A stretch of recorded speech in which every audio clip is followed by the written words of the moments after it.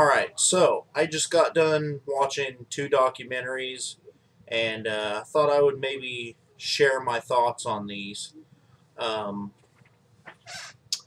these documentaries were called To Make a Farm and Fresh, and they're both available on Amazon Prime if you have that. They're also available, you know, various other ways, maybe a couple less than legal ways through torrents and things. But if you're able to watch those two, I highly suggest them. Um, Let me start off by reading a quote from one of the movies or the documentaries. And that quote is: "When it is understood that one loses joy and happiness in the attempt to possess them, the essence of natural farming will be realized. The ultimate goal of farming is not the growing of crops, but the cultivation and perfection of human beings." Now, I believe that the woman got the quote from a Japanese fellow, but it drives the point home nonetheless. So it really kind of messes up my mind, and um, it just amazes me what we as Americans and modern society as a whole are okay with to eat, to put into our body. And I'm not any better than any one of you. Let me get that out of the way right now. I eat fast food just like everybody else. Um, I don't have a lot of money to go to, buy all organic stuff. And, when I go to Walmart or, wherever I go, local grocery store to buy groceries, I don't necessarily look at ingredients or, um, what the best for me would be. I look at the stinking price tag, and that's where a lot of the problems come in. Because, for example, like the large corn farmers, the farmers that just have acres and acres of corn, and they crop dust and it's GMO or whatever. um, but large scale operations like that, where they grow one specific crop, corn in particular, all the resources and money that go into all the equipment and everything to plant and harvest all that corn, all the pesticides, the seeds, the man hours, the fuel, all of the cost that goes into it. When that corn farmer sells that crop of corn, he doesn't even break even. He sells it at a loss. The only reason why they do it is because the government writes them a check, a subsidy check at harvest time or whatever, to make up the difference. If those farmers were going on their own merit alone, they would lose money and go out of business. It's only because of the government subsidies that they're able to make a living at it. And again, from the documentaries, 70% of all that corn and soybeans, being those two being the most you know um, predominant crops, the soybeans and the corn, 70% of that stuff does not even go to human consumption. The corn goes for fuel and animal feed, and the soybean gets made into oil and um, put into animal feed also. So 70% of all those crops we're not even eating in the first place. You know, um, and not only that, but having acres and acres and acres of one specific crop is not good. I don't know where exactly we made the shift and stopped using our minds. Okay, look at me. I'm a normal dude. I don't. I'm just a guy. I'm not smart by a long shot. I'm one of the dummies, I guess. But I mean, all you have to do is just look at nature. Just look at what nature does, and then try to copy that. I mean, there's arguments even that could say, people should not even really do farming. That uh, we're the only animal that has to do work, basically. Every other animal on Earth, their only job, so to speak, is to stay alive. And a lot of people could say that that should be our only concern. We shouldn't even build houses. We shouldn't stay in one spot. We should constantly migrate and move in herds. But, I won't go down that path. Although it probably, scientifically and actually probably is correct. But we won't go down that path. But even if you carve out, a 200 acre, existence, or a 2 acre existence, or whatever you make for yourself, you can try to emulate, you can tame the wild. You can take a pig and keep it in captivity, but at the same time try to make it as close to the natural habitat as possible. In nature, you don't see 2,000 acres of corn. There would be trees and thistles and, you know, every other kind of, edible plant and things growing in it. And you wouldn't see just rows and rows and rows and rows of one thing. What do they call it? I think they call it a monoculture, where you're just taking, the same thing goes with livestock, all the beef farmers and everything.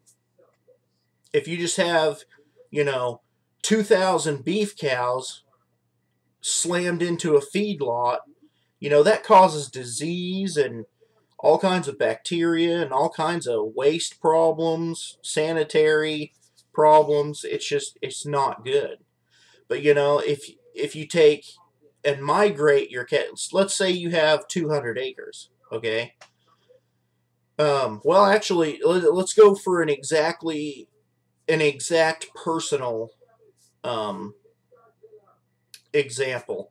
My uncle, the one that I did the video on a while back, where I called them the true homesteaders. Um, my uncle has 160 acres and has since 1969 is when he bought it. It used to be a tree farm. And he had about 30 head of cattle. He had about 6 pigs, a few donkeys or mules for a while, about 25 chickens, and I'd say 25 to 30 goats. And you wouldn't see him just take all of those animals and just shove them off into a corner, and just keep them there and just let them wallow in their own filth and slam them all together and try to force feed them to get them to fatten up as quick as possible with steroids and antibiotics and all this stuff. If you watch those two documentaries, what you'll see is all of these people who are, constantly moving their animals. You section off into paddocks or whatever you want to call it, just separate fields. Let your cows go in a 30 or 40 acre, plot for, 2 or 3 days, and then move them over one section.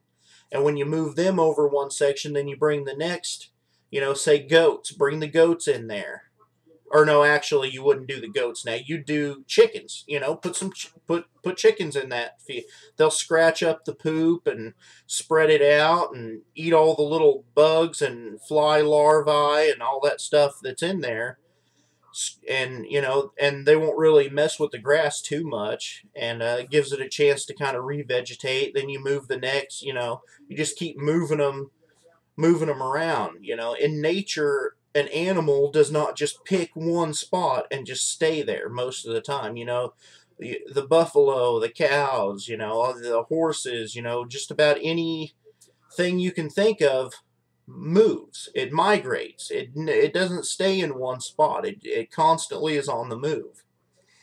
And it leaves behind its waste, and there's nothing really that comes along except for, say, birds. Naturally in nature, behind herds of buffalo or cows or what have you, the birds will always follow the herds. And that's why you would put, say, chickens right in behind, the cows or whatever like that. The birds always follow the herds wherever they went. The birds were always a day or two behind. And that's because of, they scratch around in the poop and eat all the stuff. So, but nature has a way of taking care of all this stuff. You see, it all comes down to the natural way of things. You don't just, I mean, I might burn a few bridges here, I don't know, but really, you shouldn't take a 10-acre farm or a 2 or 3 acre farm and slam a bunch of, goats and chickens and cows and, lambs and all this stuff into small, these kind of hippy-dippy people. They like to show their green pastures and all that's fine and dandy, but, I mean, in nature that stuff doesn't happen. You don't keep, that many animals confined. Even if you can make it work, it's probably just not a good idea because of disease and things like that. But I don't know. Just to me, it seems to make more sense to emulate what naturally occurs and try to provide that for the animal. And not only that, but what are these people feeding these cows? Cows in nature do not eat other cows. They don't eat meat. Look at what the food that's going into these cows. It's got bone marrow. It's got, remnants of dead cows, and all they're feeding cows to cows basically, and I don't know. I don't know about all that crap. I don't know why it's necessary. It's they're saying, they like to say that the small farm cannot feed the world, and that's total garbage. There's no way. We do have a large population, and a large population of people live in big cities and things where they can't farm for themselves. Okay, number one, too bad, don't live there. What's the point of living in a city? So you can have high-tech jobs and, who needs those high-tech things? I mean, yeah, computers are fun. The internet's all, fun and all that stuff, but do we need it? Really? I mean, do we need it? I mean, it's nice. For example, for me with the YouTube thing, I'm getting in contact with all of you people from, way Canada, Australia, Pennsylvania, all these far off places that I normally would not have contact with.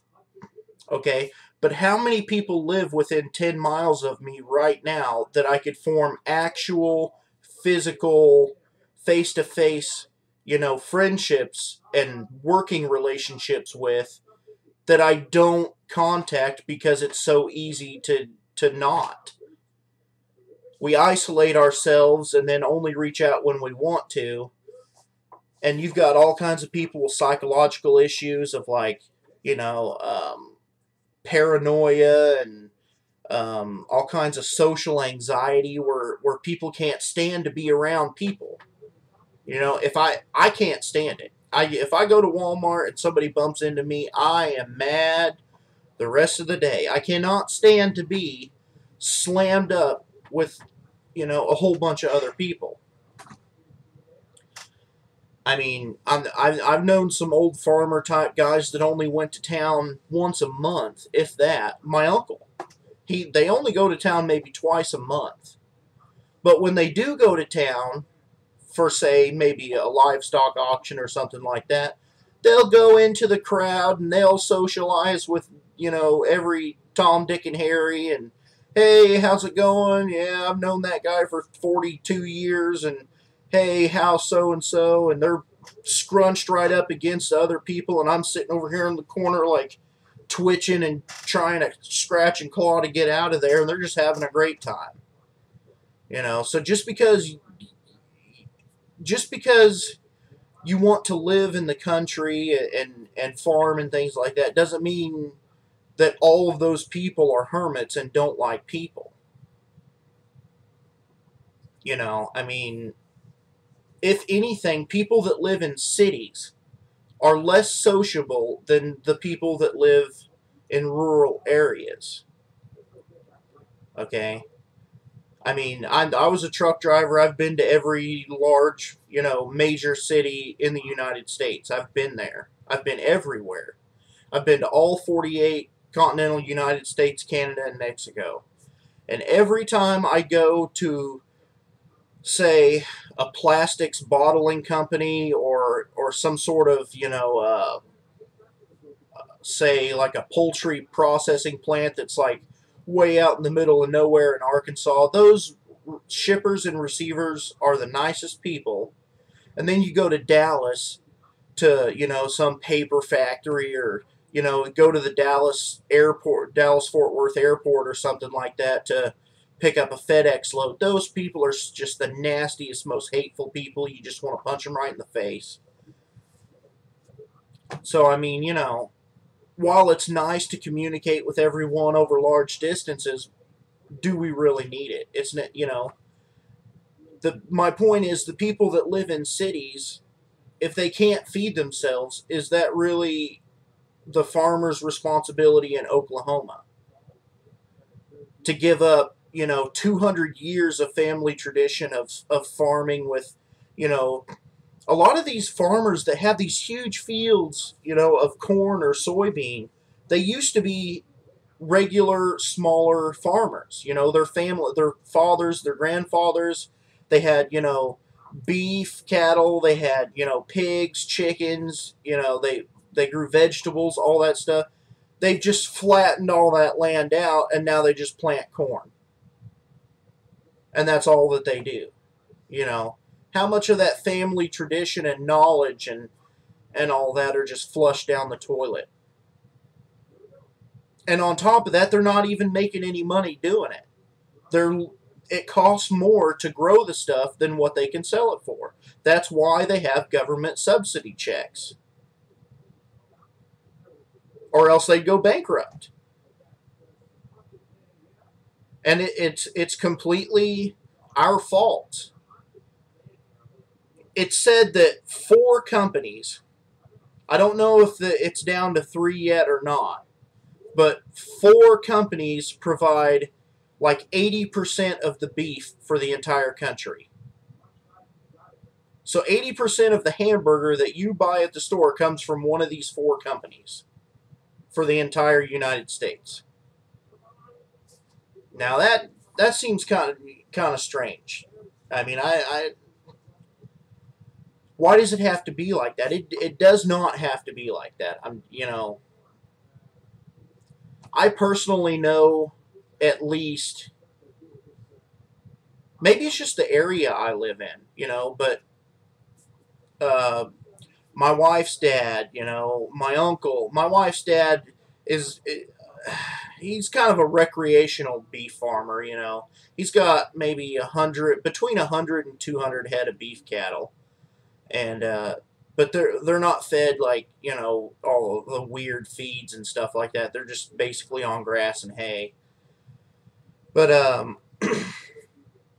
and like my uncle, that 160-acre farm, not only did it feed himself and my aunt, they never had children, but it fed him and my aunt. Off and on, he would have grandchildren stay there. I lived there for 2 years when I was a teenager. Um, you know, he he had a garden that was about 3 times bigger than the one that I've got now. It's about the same width, but it's probably about 3 times longer. And he just grew all kinds of stuff, and grew enough to last, the entire year. Not like I'm doing, but he grew enough food to last him, an entire year to the next harvest. To where if he wanted to, obviously he still went and bought cookies and different flour and stuff like that from the grocery store. But technically, if he didn't want to go to the grocery store, he would never have had to. 160 acres, 30 head of beef, cattle, okay, about 30 chickens, 25 or 30 chickens, 25 or 30 goats, maybe at times between 4 and 10 pigs, okay, and the vegetable garden. And just from that alone, he not only was able to feed himself and his wife through the entire year, but also was able to make a living at it and didn't have to have a job outside the farm. And that's not something that happened 50 years ago. I'm talking he just sold his cow. He's like 74 years old now. He's not getting around as well as he once did. He's still in pretty good health, but he just sold off the last of his cows, like, I don't know, 3 or 4 years ago. And up until 3 or 4 years ago, it was still enough for him to actually make a living doing it. I mean, they live old style. Their electric bill was like $40 a month or something like that, and they didn't have a heat bill or anything because they cook and heat with wood. And in the summertime, they have like a little propane, well, not a little, a normal sized propane stove, and they just run a gas line outside the house to a big, like, acetylene tank full of propane. That's what they use in the summertime to cook. And she still uses a wringer washer to this day. They don't own a dryer. They never did that I know of. But anyway, you can make a living. Not only can you provide enough food for yourself and your family, but you can make a living and not have to have a job or anything outside the farm. The government is making it a little harder to do things like that now, but it can still be done. Those days are not gone. Everybody likes to think back, oh, I wish it was, 1860 again, or 1950, or something like that. But it's not gone. It's still here. You just have to do it. And I think that's the problem with a lot of people nowadays, including yours truly, is we like to sit around and think about how we would like something to be, but don't do anything to make it that way. You can slam your fist down on the table all day long and say, I don't want to pay property taxes. It's not right. Okay, do something about it. What are you going to do? I mean, everything has to start somewhere. Somebody has to start everything. So, if something bugs you enough, just get up and do something. Do one thing. Write one letter to a congressman or a senator, or whatever. Just anything. Anything is better than nothing. You never know what's going to come of it. Probably nothing, but who knows? The same thing with the farming thing. Of course, land is expensive now.